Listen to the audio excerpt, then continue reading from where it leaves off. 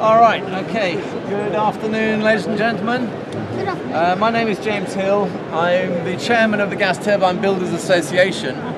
We're basically a small association of enthusiastic amateur model engineers who love things that spin very fast and burn very hot.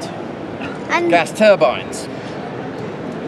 Basically what we're going to do is give you a quick demonstration of a practical application for a model gas turbine.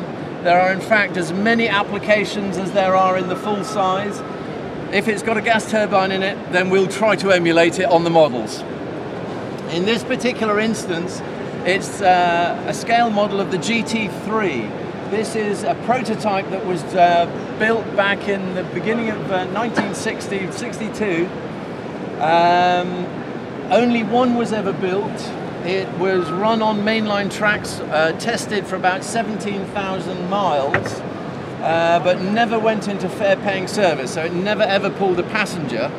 Unlike one of its sisters, the 18100, which was actually built at the end of the 1950s, that actually was in fare-paying service and did do on the Great Western lines. So what we've got here, the GT3, as far as we know, this is the only gas turbine scale model of that one and only prototype, original prototype. So a reasonably unique model, and it is powered by a gas turbine, a jet engine. Exactly the same jet engine as this, and that is buried down inside the bodywork just down there. Now, for any jet engine, has to be started, so go through the practicalities of the jet first before we come on to the locomotive. Basically what we've got here is a gas turbine with a single stage centrifugal compressor at the front end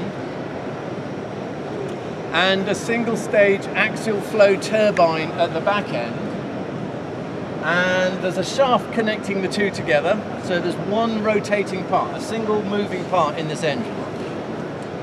Also in here is a vaporizing combustor, and we're using kerosene or paraffin as our primary fuel.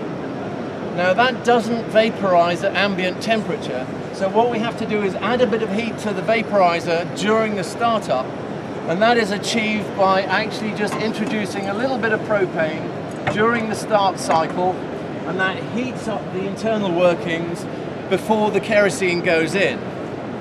So what we're doing as a usual start procedure, and you'll hear it all happen in a minute, but I'll explain it first. Like a car, you turn your key, electric motor drops in and starts turning the engine over. Same with the gas turbine. At the front end of the locomotive here, there is actually a little electric motor with a Bendix drive. The Bendix drive will drop onto the rotor and just spin it over. The first thing it does is just gives it a quick spin, and the RPM sensor will confirm that it's free running. Once that's confirmed, a gas valve opens, introduces gas into the combustion chamber, and a little glow plug, exactly the same as an internal combustion engine, is enough energy to ignite the gas. So when it starts, you'll hear a little whir and then a pop as the gas ignites, and you'll start to see heat come out of the exhaust here. So a heat plume comes out of the exhaust, and you'll hear the electric motor continuing to run, continuing to accelerate the rotor. And there's a thermocouple detecting the heat rise from the gas at the back of the engine here. As soon as that temperature goes above 100 degrees, the fuel pump switches on and starts to slowly introduce kerosene. You'll then hear the note of the exhaust suddenly start to rise in pitch, and the energy, you can hear the energy coming through the exhaust. So what the electric motor now continues to accelerate the rotor up to what is called the self-sustained speed. Self-sustained speed is basically the point at which the gas velocity out the back end is sufficient for the turbine to take energy from that gas flow to drive the compressor. That happens on this engine at about 26,000 RPM. For safety's sake, the little electric motor continues to drive this rotor up to 30,000 RPM, so we have a nice safety margin before the electric motor disengages and then the turbine is able to drive the compressor by itself without any mechanical external input. That will then take itself up to its idle speed, which on this engine is 45,000 RPM. Once it's hit idle, it's at a stable speed. Control will be given by the little box of tricks inside here to the driver, who will then have control of the throttle. The throttle control enables him to select any RPM between its idle speed and its full throttle. Full throttle on this engine is a fairly modest 160,000 RPM, at which point it is actually sucking in 5 cubic feet of air per second, heating it up in the combustion chamber.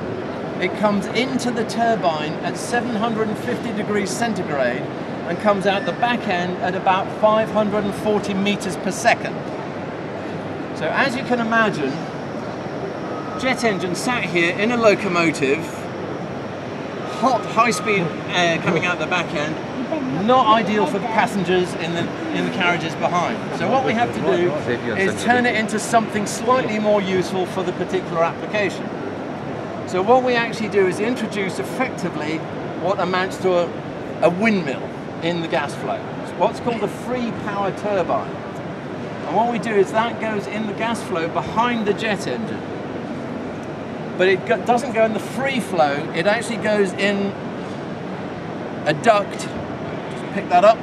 That's the same engine that is in the locomotive, and that just plugs, that free power turbine plugs onto that duct, so all that high velocity, high temperature air has to go through this wheel. What that does is takes all the heat and velocity and converts it into shaft power. Once we've converted into shaft power, we can then do what we want with it.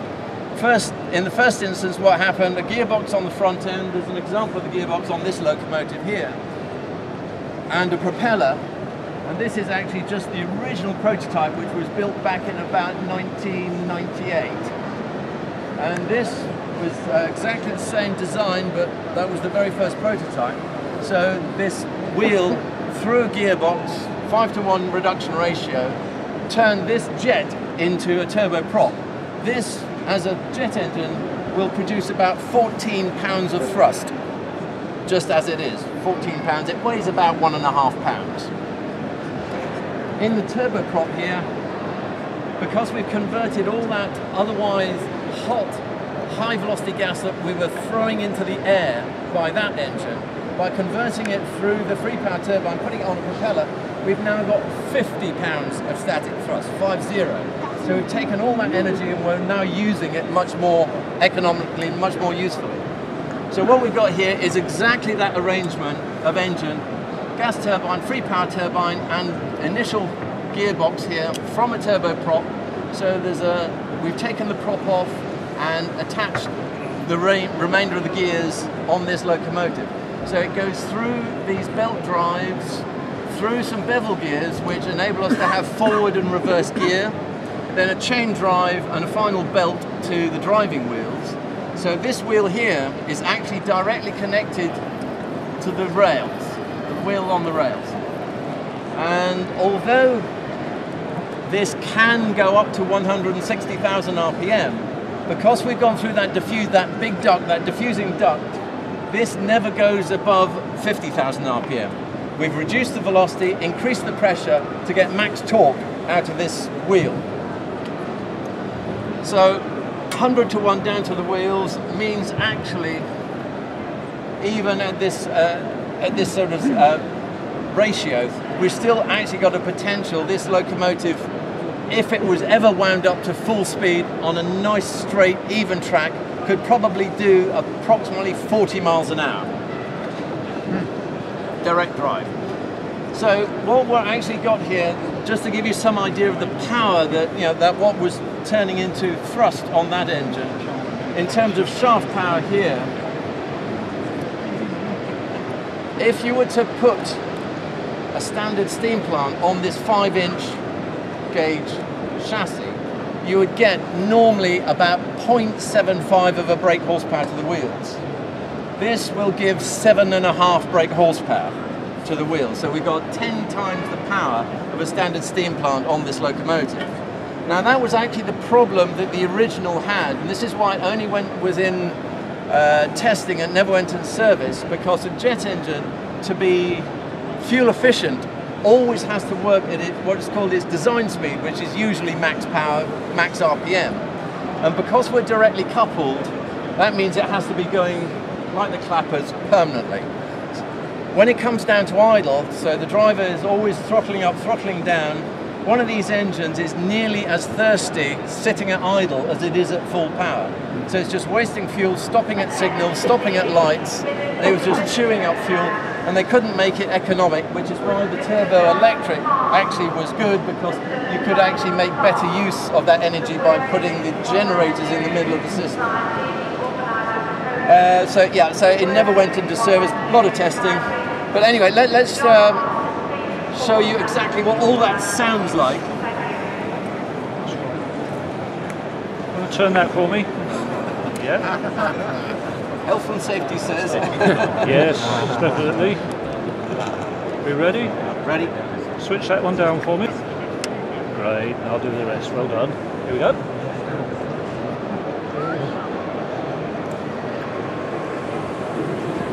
Gas has started.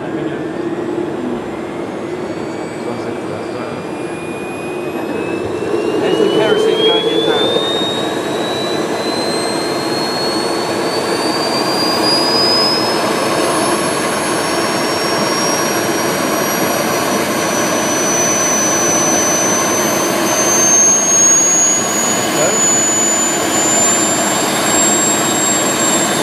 There we are, that's idling at 45,000 RPM.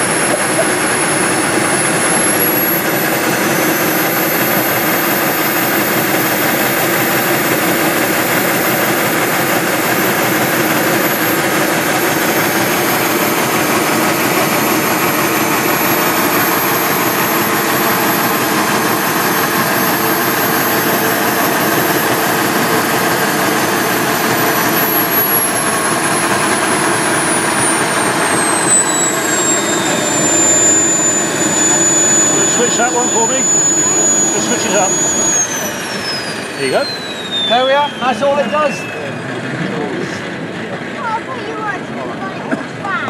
No, we haven't got long enough track, have we? No, you've been scooting around the wall. Yes.